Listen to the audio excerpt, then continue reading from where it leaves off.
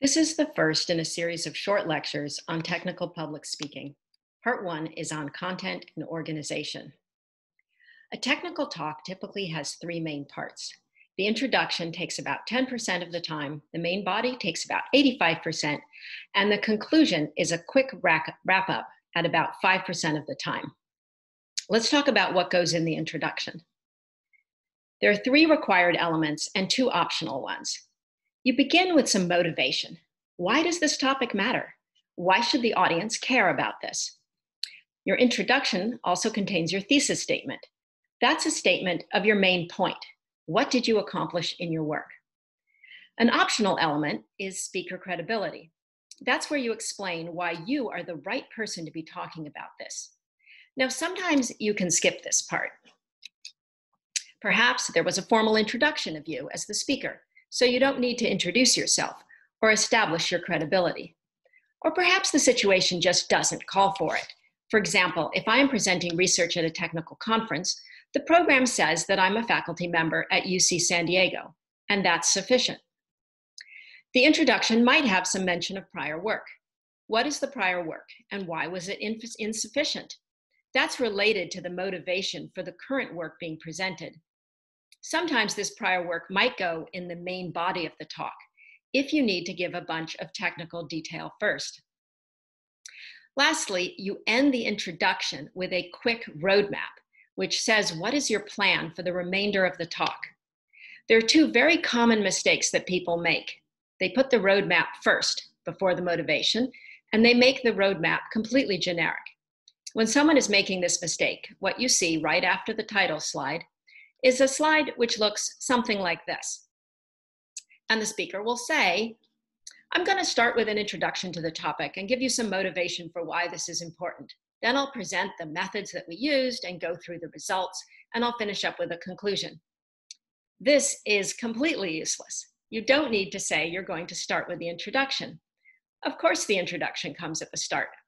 And you don't need to say that you're going to end with a conclusion. Of course, that comes at the end.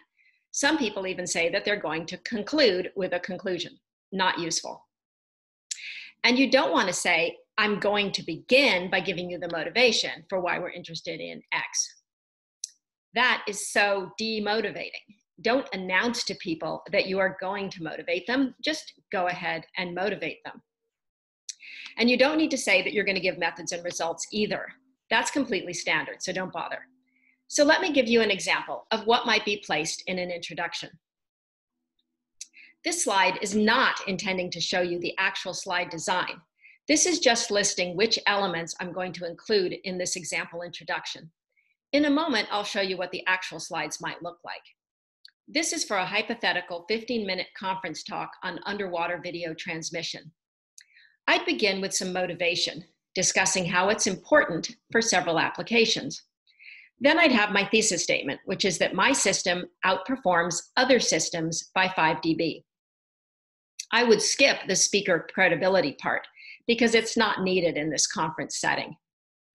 I'd briefly discuss a few papers of prior work and give the main shortcoming of those works, which is that they didn't optimize for the frequency-dependent attenuation.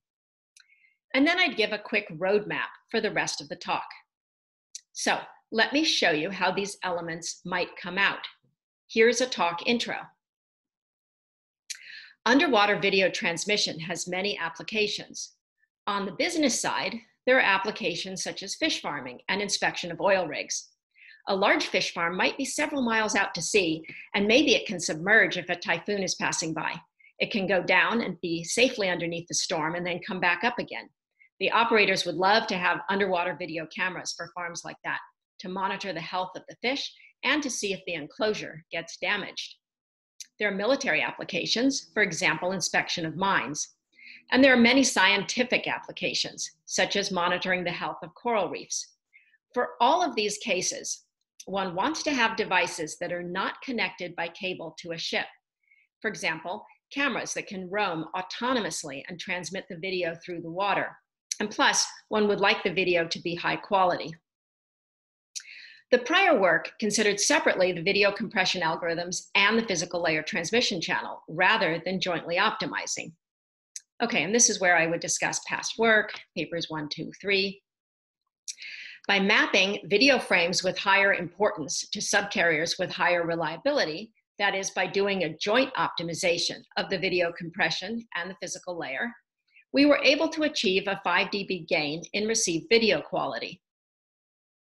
I'm going to begin with a discussion of the underwater acoustic channel, in particular the frequency-dependent attenuation. Then I'll talk about the video compression algorithm with its hierarchical importance of video frames. After showing how we connect the frames and the physical channel for transmission, I'll give some video quality results. So now, back to the public speaking topic. That was the introduction. I started with the motivation at the very beginning. Then I said something about prior work, and I gave a thesis statement. Lastly, I gave the roadmap. Notice that the roadmap was very quick to present. It has visual elements, and it is not completely generic. Because the roadmap comes after the motivation and at the end of the introduction, it does not mention either the motivation or the introduction. And it also doesn't mention the conclusion, because that is obvious. Here's a variation on the previous example, where now it's a 45-minute talk rather than 15 minutes, and it's to a community group rather than at a research conference. So I'd spend more time on the motivation. Maybe I'd talk about how video transmission could help save a coral reef by detecting an underwater pipeline leak. I'd show some sample videos at the start. I'd simplify the thesis statement. If there is someone to introduce me, then I could skip the speaker credibility section. But if not, then I'd spend some time to explain who I am and what kind of research I do. Unlike the previous version, here I would skip the summary of prior work. This kind of community talk does not need to involve a comparison with prior work.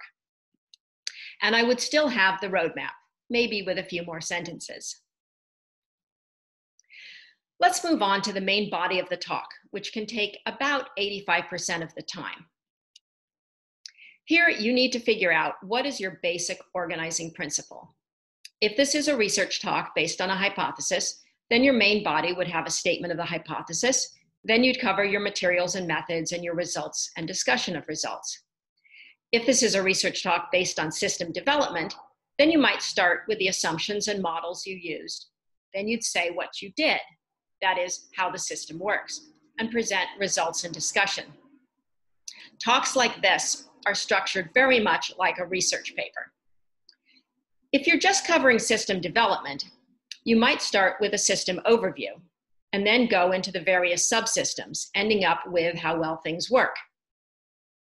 Another organizing principle is chronological, in which you can say, first we did this, and it didn't work because of that, and so next we did this, and so forth. There are many possible organizing principles. It depends how much time you have and what the goal of the talk is. Let's look at some examples.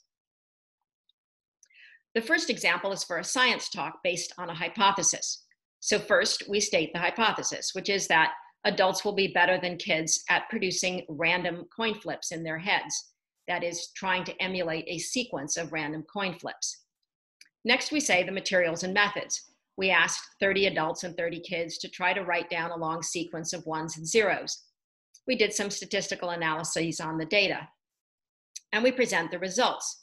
Actually, the kids were closer to the distribution of actual coin flips. Surprise, we have some plots of the data. And a discussion of why we think we got the results coming out the way they did. It's because maybe adults overthink the situation, thinking that because they just put 3 ones in a row, it's time to put a 0. So they make short runs of ones and zeros. Whereas a kid might just go 0, 0, 0, 0, 0, 0, 0, and have a long run of zeros. And that's actually closer to what a real coin would do, to sometimes have these long runs. Okay, so that's the structure: hypothesis, materials and methods, results, and a discussion. Here's a second example showing research that is system development. We begin with the assumption that user locations and requirements follow certain distributions. We assume that transmission channels can be modeled as relay slow fading channels, for example. Then what did we do? We made a new video encoding algorithm that worked like this, and we did a simulation. We show plots of the results and discuss why it works. And lastly, here's an example where we are just explaining how a particular system works. So we might start with a system overview, giving the big picture. Then we systematically go through the various subsystems, such as the 3 cameras, the lighting, the control system, and the mechanical stage, and so forth. We give the results and discussion. The conclusion of the talk is usually very short and has a few prescribed elements. You need to do a recap. That is, you summarize the main result. You usually state the future work. Where does the project go from here? In most research talks, that's where you end. Just stop there and call for questions. But sometimes, especially if it's to a community group or some group where you're trying to be inspirational and not just informational, then you probably want to circle back to the motivation. You remind them why this is important. In all of this, I'm trying to say how to do informational talks. I'm not focusing on persuasive talks. If this were a persuasive talk, then there would be a lot more motivation in the introduction, and the conclusion would definitely circle back to the motivation. Not only that, but the conclusion would also present a call to action. That is, a statement of whatever you are trying to persuade the audience to do as a result of your talk. But for a technical talk that is an informational research talk, you don't have a call to action, and it's optional whether or not you circle back to the motivation. Always make the last slide of the talk a substantive slide. It summarizes your main point, your main accomplishment. You might also list your funding sponsors, your next steps, or your collaborators. You might have a picture of your product or of your team. It's a good idea to have some kind of visual element on the last slide. You can have the word questions as the last word at the bottom. But do not ever make your last slide just the one word thanks or questions. The audience really needs to be able to see something useful on the screen while the Q&A is going on. I know you have many times seen a slide that looks like this, but you should never do this. Here's an example of a conclusion which fits entirely on one slide, which is my last slide, at least my last slide of the hypothetical talk. If I were presenting this as the conclusion of a talk, I would say, so I've shown how joint optimization of the video compression algorithm and the physical layer transmission improved the quality of underwater video. By transmitting more important video frames on more reliable subcarriers, the quality increased by 5 dB. Our future work includes accounting for surface roughness and looking at systems with multiple antennas as well as relay systems. Thank you very much for your attention, and I'd be happy to take any questions. So that was the conclusion, and you see that I have that word questions on the slide, and I did say it out loud, but it's far from being the only thing on the slide. While I'm calling for questions, then you've got my main results figure up there in case you wanted to ask a question about the difference between the pink curve and the green curve. You've got my future work up there in case you wanted to ask about what I'm planning to do with relays. So there's a lot of useful stuff there for the audience, not just the one word questions. The last topic I want to mention in this lecture is that technical speakers often misjudge their audience when they prepare their slides. You have to remember that you are almost always the biggest expert in the room in your particular subject. Think about the various potential audiences that you might have, ranging from colleagues and collaborators who know your work in detail, to other experts, to people who are technical but non-experts, to community members and friends and family.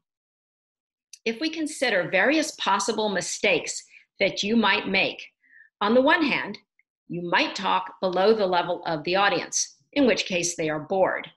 Or you might talk above the level of the audience, and they are lost. Think about which is more common. I believe that this second kind of mistake is vastly more common. Scientists and engineers often talk above the level of the audience, and the audience is left behind.